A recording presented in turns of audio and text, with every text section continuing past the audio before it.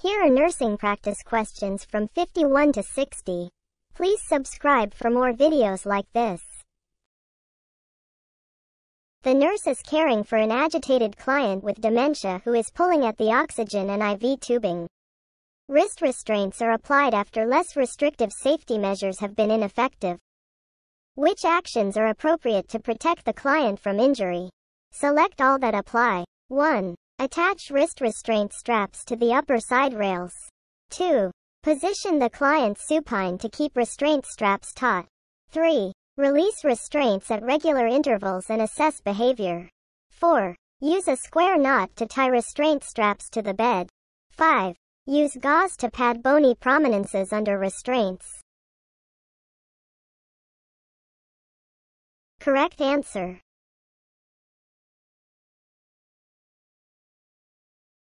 When caring for a client in restraints, the nurse should implement these interventions at regular intervals, according to agency policy, every 2 hours. Provide skincare and range of motion exercises. Ensure basic needs are met, like fluids, nutrition, elimination. Assess skin integrity and neurovascular status of restrained extremities. Pad bony prominences under restraints, if necessary, to protect skin. Option 5. Determine the need for continued restraint by releasing restraints briefly and assessing the client's reaction. Regularly assessing the need for restraints promotes discontinuation as soon as possible. Option 3. Option 1. Restraint straps should be attached to areas that move with the bed frame, like elevates with the frame and head of the bed. Areas that do not move with base, or move independently of side rails. The frame should never be used, as injury may occur when they are raised or lowered, like pulling, entrapment. Option 2. Supine positioning increases aspiration risk as the client may be unable to self-reposition if vomiting occurs.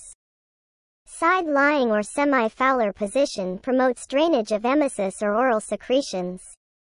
Option 4. Restraint straps should be tied in a quick-release knot, in case of emergency, and never in a square knot, which is difficult to release quickly.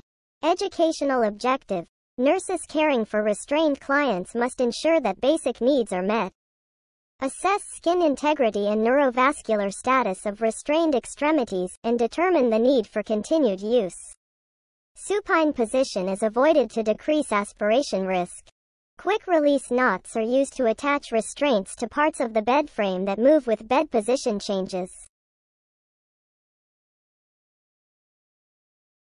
The nurse is caring for a client receiving IV/PB azithromycin. Which client data obtained by the nurse should be reported to the healthcare provider, HCP, prior to administering any additional doses? 1. Currently nauseated and vomited once. 2. Decreased white blood cell, WBC, count. 3. Prolonged QT interval. 4. Temperature of 101.4 F, 38.6 C.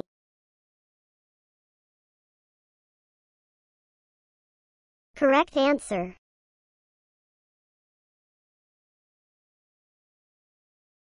All macrolide antibiotics, like azithromycin, erythromycin, clarithromycin, can cause a prolonged QT interval, which may lead to sudden cardiac death due to torsades de pointes. Therefore, an electrocardiogram, ECG, should be monitored. Concurrent use of macrolide antibiotics with other drugs that prolong QT interval, like amiodarone, sotalol, haloperidol, ziprasidone, azole antifungals, will further increase this risk. Macrolides can also cause hepatotoxicity when taken in high doses or in combination with other hepatotoxic medications such as acetaminophen, phenothiazines, and sulfonamides. Elevation of aspartate transaminase and alanine transaminase levels, liver enzymes, may indicate that hepatotoxicity is occurring, and the nurse should report these results to the HCP. Option 1. Nausea and vomiting can be side effects of azithromycin. They are not as concerning as the adverse reaction of prolonged QT interval. Option 2. A decrease in the WBC count would be expected as infection is resolving. Option 4. Fever may be present in a client with an infection. The nurse should use as needed acetaminophen cautiously in a client also receiving azithromycin due to the risk of hepatotoxicity. Educational objective. Macrolide antibiotics, like erythromycin, azithromycin, clarithromycin, can cause QT prolongation, which can lead to life-threatening arrhythmias, torsades de pointes. They can also be hepatotoxic, therefore. The nurse should monitor liver function tests and an ECG and report significant results to the HCP. Which actions by a registered nurse are reportable to the State Board of Nursing? Select all that apply. 1. Administering hydromorphone without a prescription. 2. Being habitually tardy to work. 3. Documenting an intervention that was not performed. 4. Stealing narcotics. 5. Walking off duty in the middle of a shift. Correct answer.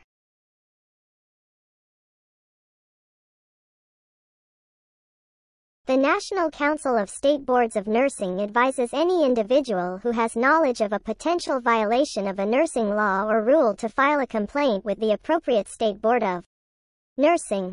A nurse should be knowledgeable concerning the presiding board's stance on mandatory reporting and which actions are considered reportable. In general, reportable actions may include any behavior by a licensed nurse that is unsafe, unethical, incompetent, impaired by substances or a mental or physical condition, or in violation of nursing law.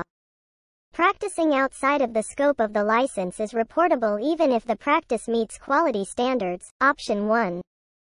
Documenting an intervention that was not performed is considered falsification of records regarding client care and is a reportable action. Option 3. Stealing narcotics is a criminal offense, a violation punishable by the state that can result in prison or a fine, and is reportable in all states. Many states offer an alternate rehabilitation program to nurses who diverted or abused drugs. Option 4. Abandonment, like leaving without proper replacement of personnel and transfer of responsibility for client care, is reportable in all states. Option 5. Option 2. Work habits are handled under the facility's management policies and are often part of the criteria for discipline and/or termination. If the facility has 24-hour care, the off-going nurse cannot leave without someone assuming responsibility for the clients or waiting for the tardy nurse. Educational objective. Nurse offenses reportable to the State Board of Nursing include criminal acts, such as theft, practicing outside of the scope, falsification of records, and client abandonment. Any individual may file a complaint regarding an action that is potentially unethical, incompetent, impaired, or in violation of nursing law. The nurse is verifying the medical history of a client who is admitted for a scheduled labor induction. Which client statement should prompt the nurse to request further evaluation for a primary cesarean birth from the healthcare provider? 1. A vacuum was used to help deliver my last baby because the baby's heart rate was dropping. 2. I have an atrial septal defect that has never given me any problems. And I plan to receive an epidural during labor. 3. I lost my acyclovir prescription, and I've noticed lesions on my labia that are stinging and burning. 4. I took enoxaparin during this pregnancy due to a history of blood clots, and my last dose was yesterday.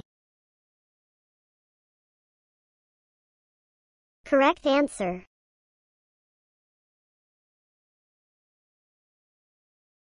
Genital herpes, an incurable sexually transmitted infection caused by herpes simplex virus, HS, is characterized by painful, vesicular lesions that form ulcers that crust over. Clients with a history of genital herpes are prescribed antivirals, acyclovir, around 36 weeks gestation to prevent outbreaks prior to labor. Clients with active genital herpes infections, lesions, or prodromal symptoms, like pain, burning, tingling, require a cesarean birth to prevent transmission to the fetus, neonatal HS infection. The nurse should notify the healthcare provider of the client's symptoms and request further evaluation to help facilitate an appropriate plan of care. Cesarean birth. Option 3. Option 1. Often. The use of a vacuum or forceps during birth is due to factors that do not influence future births, like abnormal fetal heart rate, maternal exhaustion. Therefore, a history of a vacuum or forceps-assisted birth is not an indication for cesarean birth in subsequent pregnancies. Options 2 and 4, most cardiac diseases, atrial septal defect, and a history of venous thrombus are not indications for cesarean birth. These conditions increase the risk of complications during and following a cesarean birth because of the blood loss and immobility associated with surgery. Educational objective. Clients with an active genital herpes infection or prodromal symptoms require further evaluation for a cesarean birth to prevent infection of the fetus. History of a vacuum-assisted birth. An asymptomatic atrial septal defect and venous thrombus are not indications for cesarean birth.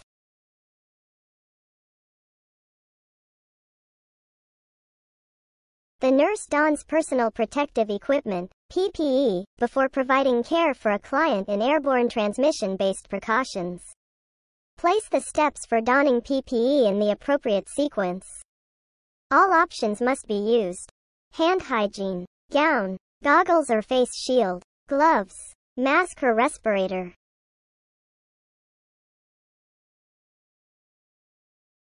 Correct answer.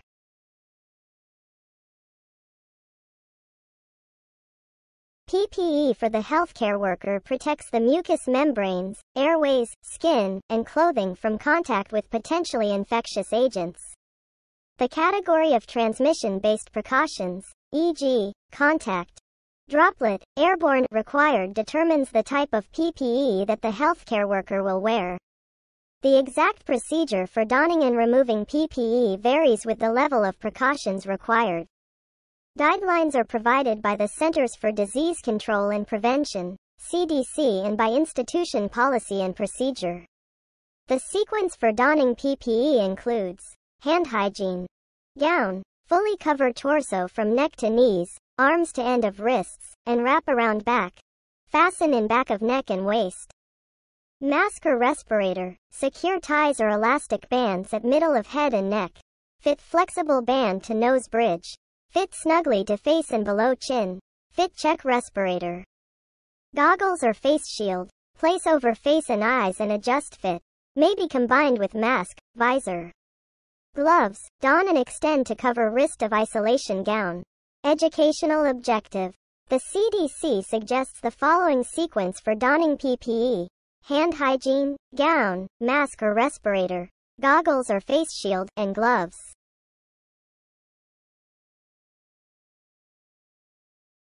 The nurse is helping a 10-year-old child hospitalized for vaso-occlusive sickle cell crisis to plan activities for the day. What is an appropriate activity to suggest? 1. Doing puzzles in the activity room. 2. Playing an action video game. 3. Reading a new children's book. 4. Walking through the unit hallways.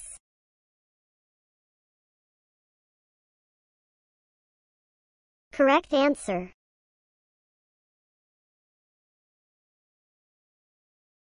Vaso-occlusive sickle cell crisis causes severe pain due to the occlusion of small blood vessels from increased BC sickling. Treatment includes round-the-clock pain management with opioids, IV fluids, bed rest to decrease energy expenditure and oxygen demand, and non-pharmacologic pain-reducing strategies, like guided imagery, warm soaks, positioning. Age-specific activities are important to include in the hospitalized child's plan of care.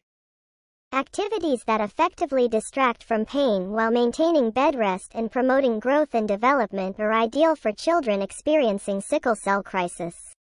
For a school-aged child, such activities include watching movies and/or TV and reading. Option 3. Option 1. A child must be on bed rest when in vaso-occlusive sickle cell crisis. Doing puzzles in the activity room does not maintain bed rest and would be too stimulating for the child. Option 2. Age-appropriate video games can effectively distract from pain. However, an exciting action video game can increase oxygen expenditure. In addition, vaso-occlusive ischemic pain often affects the joints, hands, making games that require hand dexterity difficult.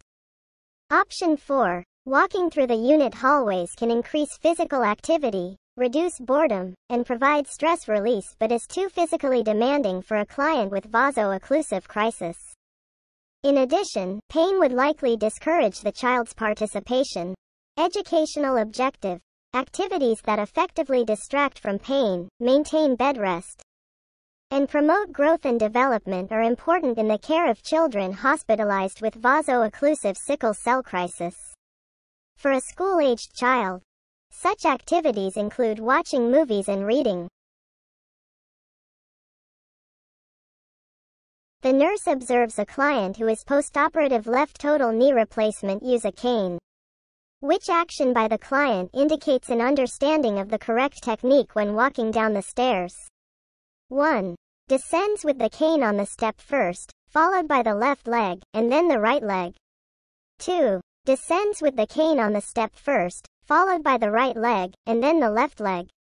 3. Descends with the left leg on the step first, followed by the cane, and then the right leg. 4. Descends with the right leg on the step first, followed by the left leg, and then the cane.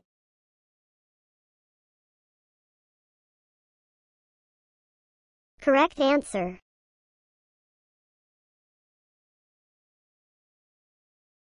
To prevent falls after a total knee replacement, clients should use a cane to provide maximum support when climbing up and down any stairs. Clients should hold the cane on the stronger side and move the cane before moving the weaker leg, regardless of the direction. Clients must also keep 2 points of support on the floor at all times, like both feet, foot and cane. When descending stairs, the client should lead with the cane. Bring the weaker leg down next. In this client, it is the left leg. Finally, step down with the stronger leg. Option 1. When ascending stairs, the client should step up with the stronger leg first. Move the cane next, while bearing weight on the stronger leg. Finally, move the weaker leg. To remember the order, use the mnemonic, up with the good and down with the bad. The cane always moves before the weaker leg. Options 2, 3, and 4. These options do not provide enough support to the weaker leg when descending. Educational objective. To prevent falls when descending the stairs using a cane. The client should lead with the cane, follow with the weaker leg, and then step down with the stronger leg.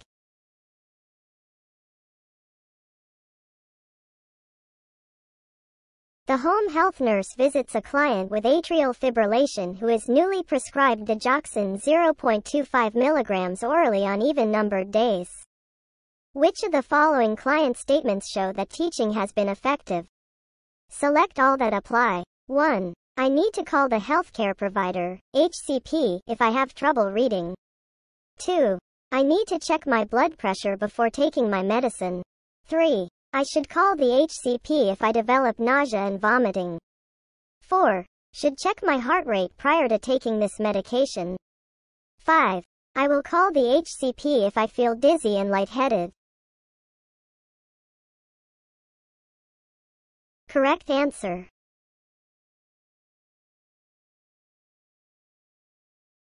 Digoxin, lanoxin, is a cardiac glycoside used to treat heart failure and atrial fibrillation. Cardiac glycosides have positive inotropic effects, increased cardiac output, and negative chronotropic effects, decreased heart rate. However, drug toxicity is common due to digoxin having narrow therapeutic range levels, 0.5 to 2.0 nanogram per milliliter. Cardiac arrhythmias are the most dangerous symptoms. Digoxin toxicity can result in bradycardia and heart block, which can cause dizziness or lightheadedness. Option 5. Clients are instructed to check their pulse and if it is low, less than 60 per minute, or has skipped beats to hold the medication and notify the healthcare provider. Option 4. Other manifestations of digoxin toxicity that clients should report include visual symptoms, like alterations in color vision, scotomas, blindness. Option 1. Gastrointestinal symptoms, like anorexia, nausea, vomiting, abdominal pain, frequently the earliest symptoms. Option 3. Neurologic manifestations, like lethargy, fatigue, weakness, confusion. Option 2. There is no need to routinely check blood pressure before taking digoxin as it does not affect blood pressure. Clients should check the pulse prior to administration. Educational objective. Cardiac glycosides, digoxin, have positive inotropic effects, like increased cardiac output, and negative chronotropic effects, like decreased heart rate. Clients are instructed to check their pulse before administration and to report gastrointestinal, like anorexia, nausea, neurologic, and cardiac symptoms and visual changes. The nurse is caring for a 10-year-old client diagnosed with attention deficit hyperactivity disorder. The client is at risk for which complication? 1. Delayed physical development. 2. Intrusive thoughts. 3. Low self-esteem. 4. Paranoia.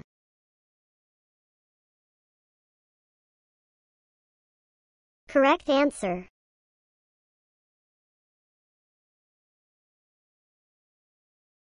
Attention deficit hyperactivity disorder, ADHD, is a neurodevelopmental disorder characterized by inattention, distractibility, and/or hyperactivity. Children experiencing hyperactivity are typically restless, have difficulty remaining seated, talk excessively, blurt out answers, and interrupt others. Inattention is characterized by a reduced ability to focus, distractibility, and failure to complete tasks. A diagnosis of ADHD can be made when a child, age less than 17 years, exhibits multiple symptoms of hyperactivity, impulsiveness and/or inattentiveness for at least 6 months. Children may struggle to control impulsive behavior and exhibit emotional dysregulation, like low frustration tolerance, irritability, anger outbursts, when unable to meet demands and challenges. Symptoms are typically persistent and can lead to impaired social skills and peer rejection. This results in feelings of isolation and low self-esteem. Option 3. Option 1. ADHD is not associated with delayed physical growth unless children taking prescribed stimulant medications do not maintain a proper diet.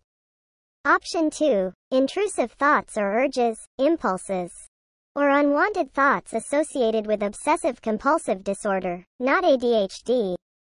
Option 4. Paranoia is associated with schizophrenia and certain personality disorders, like schizotypal personality disorder. Clients with ADHD do not have an increased risk for developing paranoia unless they take high doses of stimulant medications, medication misuse. Educational objective. Attention deficit hyperactivity disorder, ADHD, is a neurodevelopmental disorder characterized by inattention, distractibility, and/or hyperactivity. Symptoms are typically persistent and can lead to impaired social skills and peer rejection, resulting in feelings of isolation and poor self-esteem. A nurse is caring for a client at 30 weeks gestation who is admitted for preterm labor. Which of the following interventions should the nurse anticipate? Select all that apply. 1. Administering IM betamethasone. 2. Administering penicillin via IV piggyback. 3. Assisting with artificial rupture of membranes. 4. Initiating IV magnesium sulfate. 5. Obtaining fetal heart tones once per shift. Correct answer.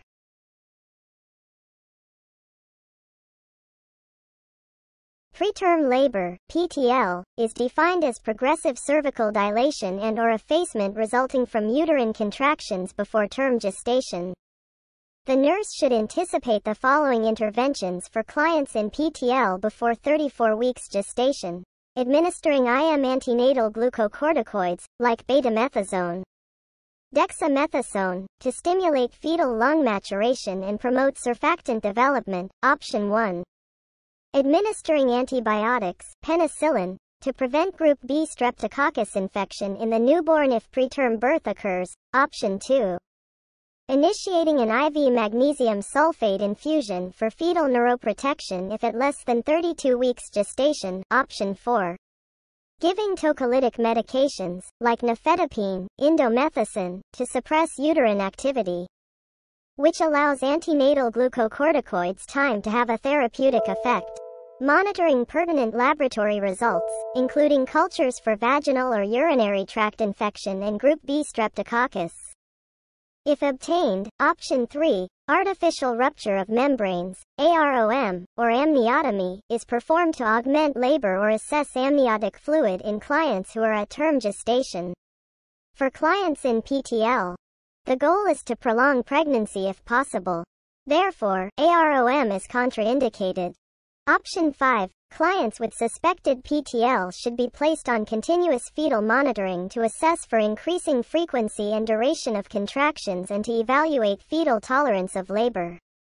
Continuous fetal monitoring is also required if the client is receiving a magnesium sulfate infusion. Educational objective. Preterm labor is progressive cervical dilation and/or effacement resulting from uterine contractions before term gestation. The nurse should anticipate several interventions, including administration of IM antenatal glucocorticoids, antibiotics, and IV magnesium sulfate. If you like more videos like this, don't forget to like, comment, and subscribe.